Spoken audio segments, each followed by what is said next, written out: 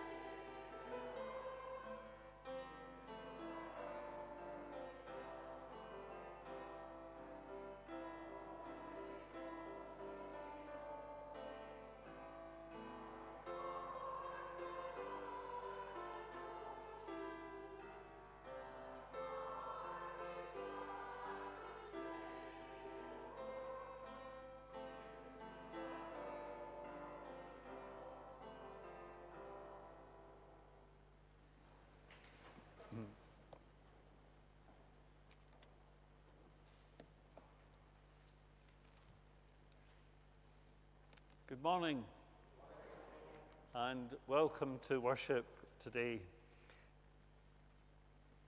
There are those who say you don't need to go to church to worship God, and in a way they're right. You don't. Any of us can turn to God, can talk to God, can listen to God's voice anywhere, anytime. But there's something special about meeting together with others and blending our voices and our hearts with theirs. And even more importantly, we belong together. God calls us to be together because it is in our community that we are challenged, we are helped, we are encouraged, and we are provoked. So come together. Let us worship God. And we sing in the hymn, Sing a New World into Being.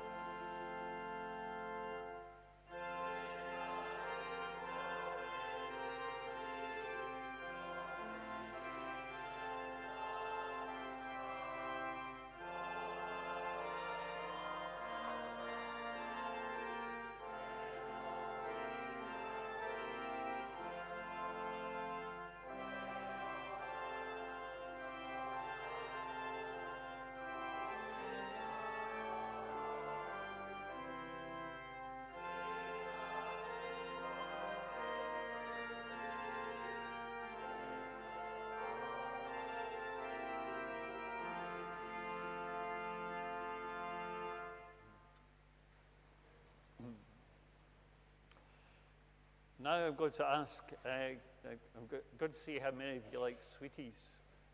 See if you can answer. I'm going to ask Scott to put up a slide and ask you to tell me what sweeties these are. They're not Smarties, no. I think I heard the right answer coming up from up here. Skittles, that's right. It's Skittles. And apparently, if you were to put them on a plate and pour water on them, what colour would they be? Because Smarties would be white. They'd all be white. But what colour would they be if we were to pour water in them? What colour would come out?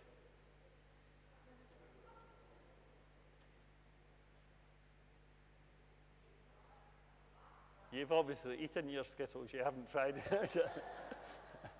Now the answer is it's a rainbow colour that comes out, because if you see all the colours that are there are the colours of the rainbow, a distinct rainbow of colours. And like all these sweets that are in Skittles and Smarties and so many other things, all of us are different. No one is any better than any of the others.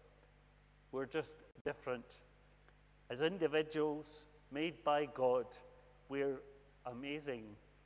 And we need to celebrate that more, because everyone is God's gift, each one of us. We're God's gift to each other and to the whole world. But it's when we come together and mix together, then something truly amazing is created. God calls us to be together to help and encourage each other, to support and care for each other. When we do that, that's when we can truly be changed by the way such coming together can brighten up not just our lives, but everyone's life. Let's sing again in Jesus Put This Song Into Our Heart.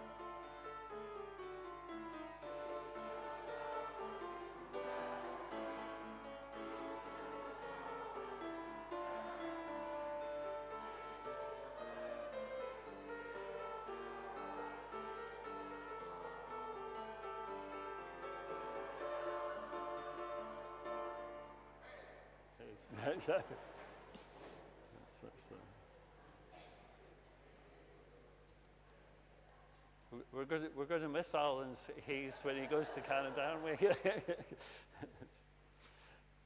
Let's come with our prayers. Let's pray.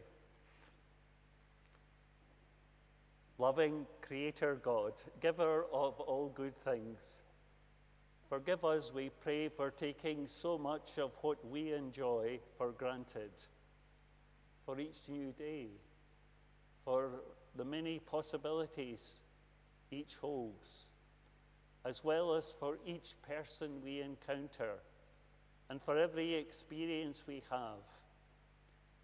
We give you thanks, everlasting God. When we fail to grasp the chance to do what's right, when we fail to offer friendship or encouragement or help, give us, we pray, the courage to start again, and with your help, to try harder, to do better. Help us, Lord Jesus, to say sorry when we hurt others, or when we fail to live as you would like us to. Help us to mean it. We bless you, Lord, for all the blessings that are ours, and ask that we might bless you in our love for other people. These things we ask in Jesus' name, who taught us to share the worldwide prayer that he gave for all his people, as when one voice we say together, Our Father, who art in heaven, hallowed be your name. Your kingdom come. Your will be done on earth as it is in heaven. Give us this day our daily bread, and forgive us our debts as we forgive our debtors. And lead us not into temptation, but deliver us from evil. For yours is the kingdom, the power, and the glory forever. Amen. Listen now for a word from God from the New Testament, and Anne is going to read for us.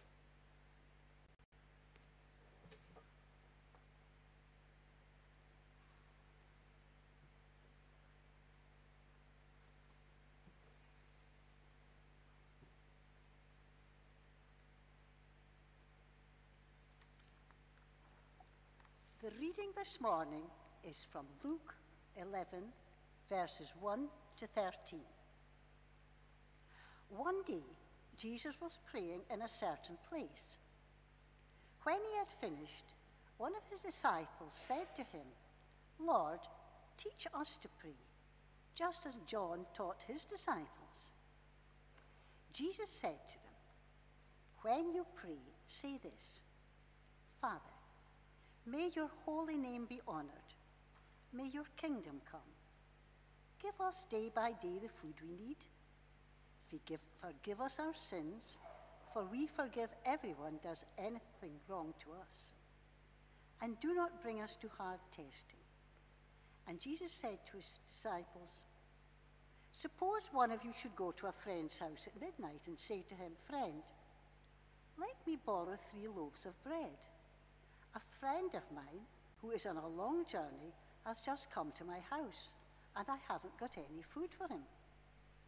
And supposing your friend should answer from inside, Don't bother me.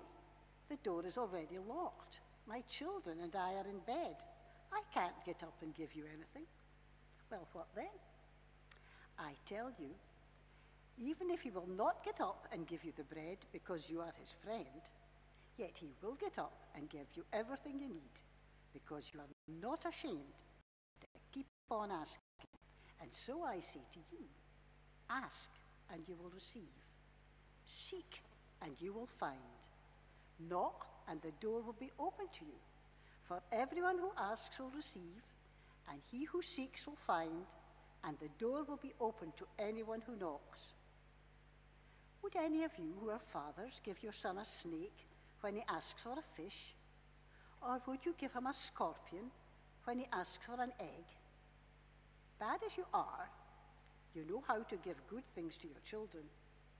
How much more then will the Father in heaven give the Holy Spirit to those who ask him? And may God add his blessing to this reading from his holy word. Amen. Thanks very much. Thank you. Let's sing now in O God of strength and everlasting kindness.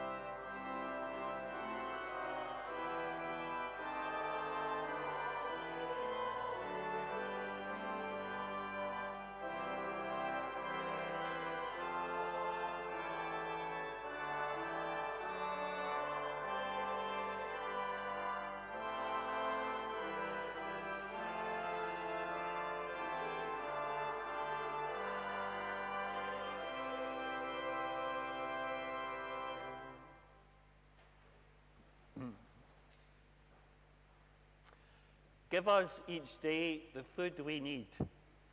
It sounds a bit different, put like that, from the way we say it in the prayer, doesn't it? Give us each day the food we need.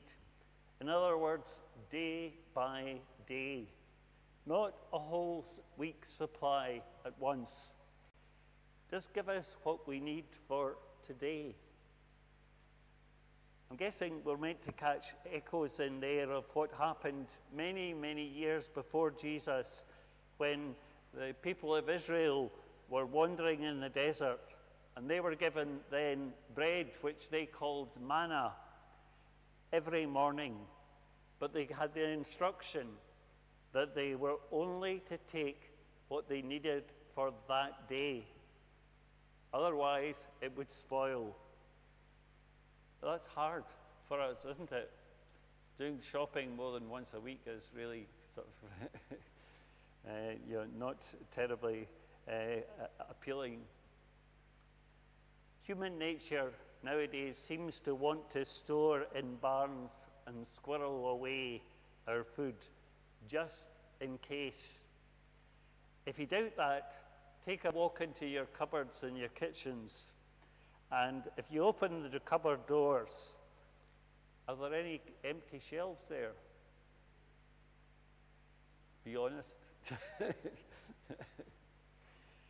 And think, are there things in there you no longer remember when or where you bought them? Or maybe even things that are out of date as well. And the answer is probably for most of us, if not all of us, yes. And that's give us each day the food we need. Need, not want. That would be the food we need to be able to do the work that we do to stay healthy. And I think too many of us have lost that understanding of food as fuel. These days we look on food we eat as something we pick and choose from. We take what we want and we turn down what we don't fancy. We have the privilege of having likes and dislikes. We've even turned food into an art form. You know, is it, if I can remember the French, it's la nouvelle cuisine. Yeah, that's the best food has to look good on the plate. Doesn't mind what it tastes like, as long as it looks good. Then it helps if it smells good as well. And if it's full of taste and texture and colour, then all the better. It's not the same for everyone in every part of the world, though. The Church of Scotland has strong connections with lots of places throughout the world where people have to grow their own food. And if, usually because of climate change, the crops fail, they have nothing. Their cupboards, if they have a cupboard, is bare. Their families usually starve. The church has connections too with war-torn places. You've seen pictures, probably recently, of the bakery in Ukraine, quite literally giving people bread day by day, because that's all that they had. The people in Lebanon would tell us stories of empty shops with even the most basic foods in short supply right now. People in Gaza are having an even more horrendous and challenging time. It's hard to imagine the troubles that they're facing if they are fortunate enough to get anything like bread to eat. But that's the thing about the prayer that Jesus says, that taught us. It says, give us each day the food we need. It says, us, not me, us. Wherever we are, we pray those words so often and so lightly. Could it be that God has already provided all the food that God's people need in this world. But instead of everyone taking what they need and sharing the rest, we hoard or store or waste, and others struggle. Not with food wasting in their cupboards, but usually in stalled aid lorries. Give us, day by day, the food we need. Us, you, me, everyone, everywhere. Let's sing in You Are Called to Tell the Story.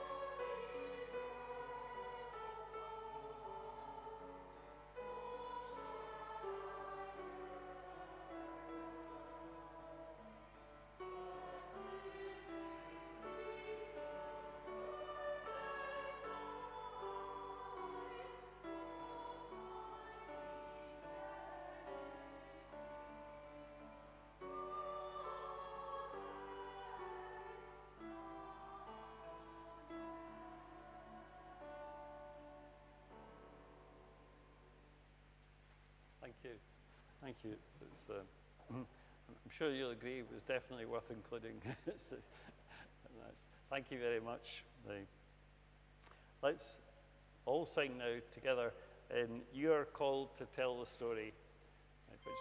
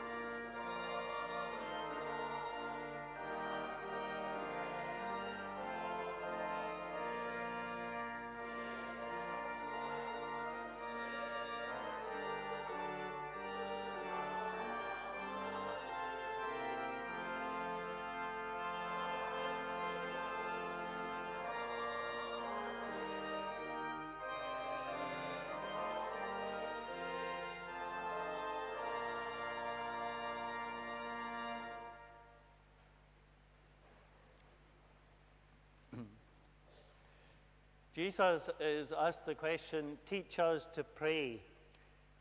When it comes to prayer, Jesus says, the first thing that we should do is give God his place.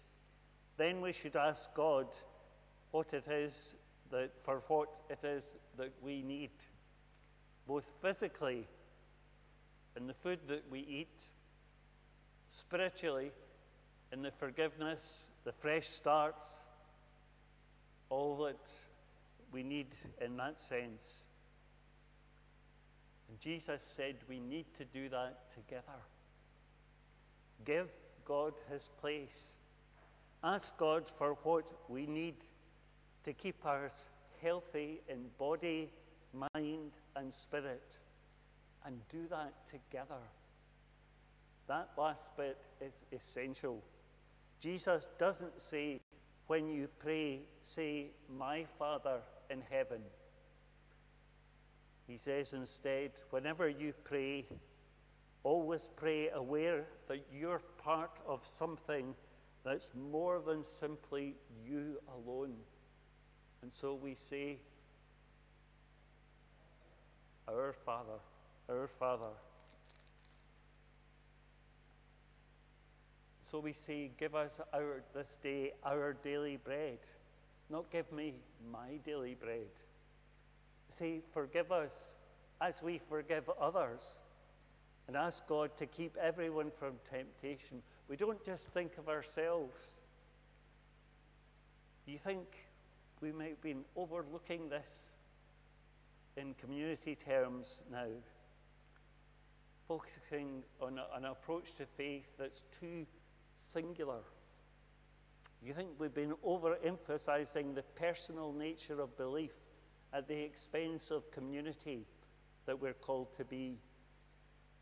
Might that be why the church nationally is in difficulties, not just in Scotland, but in many countries in Western Europe? If we're guilty of over-personalizing things, then we need to understand that actually changes the whole face of faith that we hold on to. Because if faith is purely personal, then it becomes about what I do and about what I think and about what I say. It becomes about what faith does for me. And sight is lost of about what faith can do for everyone, for all in our community, for all of humanity, for the world as a whole, as well as our congregation and our community. Jesus, when he responded to his friends' request to teach them how to pray, he wanted those friends to understand that they were loved, very much loved. As individuals, yes. But Jesus was every bit as keen that his friends should know that they are God's not in splendid isolation, but as an integral part of God's whole family. And in a family, it's not just the needs of one person that matter. Everyone has to be taken into account. In a family, you need, for example, to learn to give and take, and also to take the rough with the smooth. And we've all been there, haven't we? Yes. In a family, when one member is down, the others can do their best to carry that one. When someone is upset, others can provide a shoulder to cry on, to lean on. Any troubles, and the family are the ones who rally round to help if they can. And when things are going great, that means there's plenty to celebrate with. And while there may be disagreements and fallouts in families from time to time, usually I find myself saying regularly to families that Actually, every family's got skeletons in their cupboards. You know, but to balance up that, there's the old saying, blood is thicker than water. Blood is thicker than water. And when it comes to the crunch, your family is there for you. It's when you translate these family traits over to the family of faith that you realize how important it is, the togetherness of believing.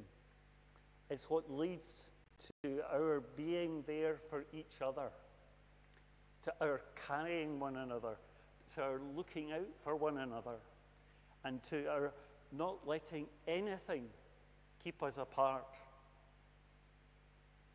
Think of the people of Ukraine, who so value the continuing prayers of God's people around the world for them. Think of the people of the Middle East, whatever faith they might hold, or even if they hold no faith at all, who long for us to keep pressing for ways to help people in that part of the world to live in and for peace with all their neighbours. Not just a passing peace, but a lasting peace. Think of people in other countries, so often under threat, who draw great strength from people praying for them and supporting them. And it works the other way too. Those people and so many more pray for and root for us in the challenging times that we face. We're in this together. God's prayer encourages us all to give God God's place. It encourages us to look for God's kingdom to come, so that here on earth it might be as it is in heaven. That prayer also invites us to ask God for all God's people to have enough for this day, to be forgiving, knowing that we too are forgiven by others, all others. And Jesus' prayer longs for us all to be led by God from temptation, all of us, because that's when God's kingdom will come, and the power and the glory will be God's forever and ever. So be it. Amen. Let's sing in The Bright Wind is Blowing, the Bright Wind of Heaven.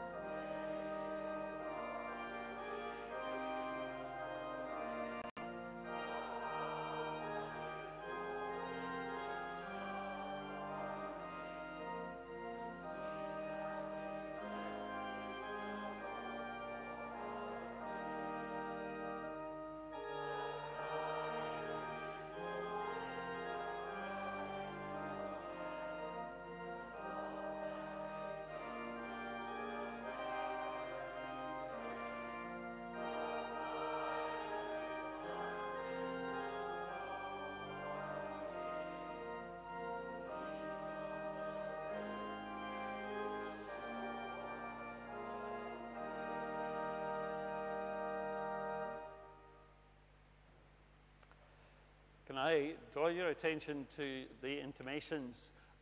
Word of thanks to all who have contributed to the food bank again today, and I'll leave you to read the rest of the intimations for yourself with that. Can we extend to everybody around about the welcome to worship and a hand of friendship today, just to emphasize that we are together, right?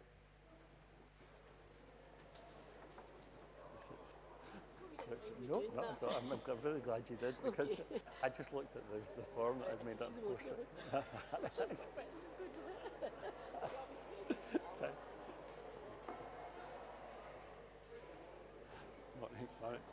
It sounded as though you had more than 3 notes there.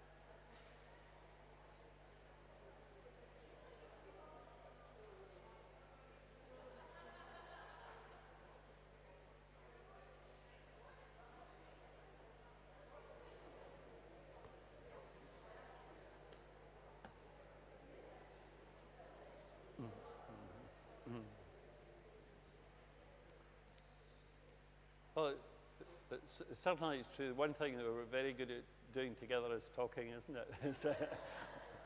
And that's very positive. But it's with sadness that I intimate that I heard at the end of the week that Mrs. Evelyn McMath, a member of our congregation, died, and her funeral will be on the 27th of August at 2 p.m. at Mason Hill at the crematorium. So it's our thoughts go out to her family and to all who knew her. Can we? We're privileged to have our 2 guests from the United States again. So I think you're traveling back this week. Is that correct? Yeah. Well, we wish you a safe journey, and hope it's not without delays or any difficulties. And please bring our best wishes back to your friends and your congregation. Okay. Let's bring our prayers for others. God of all, we bring you the concerns of the world, which become the concerns of our community. Tomorrow is World Humanitarian Day, and to our dismay, there are more and more places in this world requiring humanitarian assistance every single day. There is suffering through drought, through flooding and natural disasters, made worse by human failure to act, or made worse by human interaction in wars, in not overcoming the overwhelming temptation of human greed and power. How can we hear your promises about a way to live when so many people don't hear that and don't have the same promises made to them? There are people hurting, not just physically, people who are feeling like outcasts, in their communities, schools, workplaces, even in their families. We pray for the ability to write stories with real possibilities that include forgiveness, acceptance, and relationship for all such people. We pray for your church that it will truly be a welcoming space for all people of all ages and all kinds. Give us grace to speak for ourselves, not out of fear, but out of love. We offer up to you our greatest concerns and our experiences of marvelous joys. In the silence, we come before you now, and we bring our prayers for those that we know at this time are ill at home, in our hospitals, or in the care of the hospice, those who have been bereaved, all who are lonely, anxious, uncertain of the future, those looking forward with excitement to new beginnings. And in the silence of our hearts, we name them to you.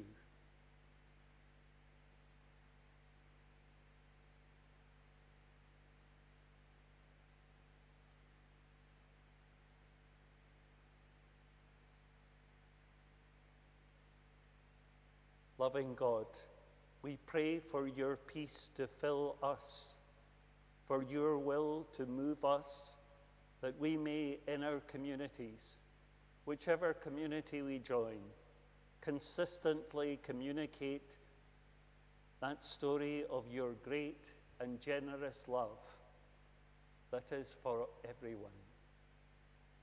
So be it. Amen. Let's sing now in Brother, Sister, Let Me Serve You.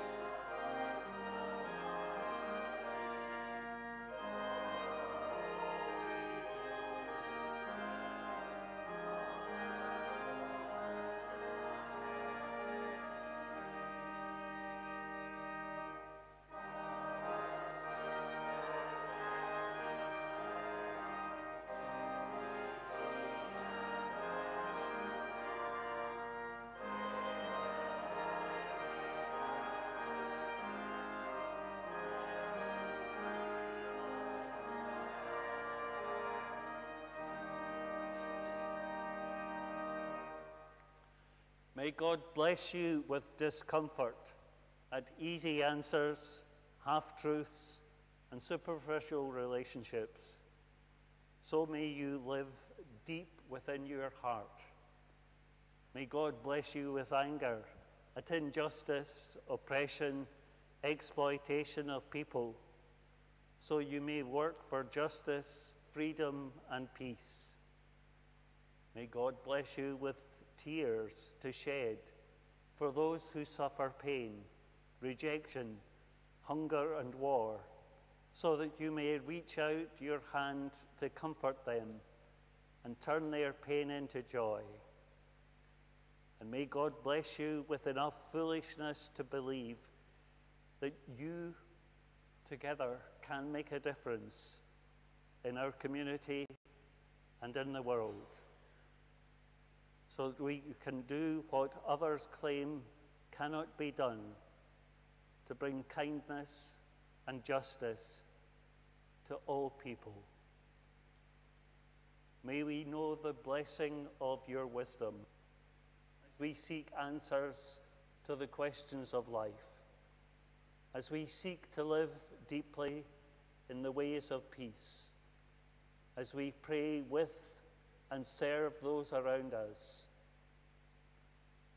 May God's goodness be ours, and well and 7 times well may we spend our lives. May we be an isle in the sea. May we be a hill on the shore. May we be a star in the darkness. May we be a staff to the weak. And may the power of the Spirit pour on all of us, richly and generously, today and in all the days to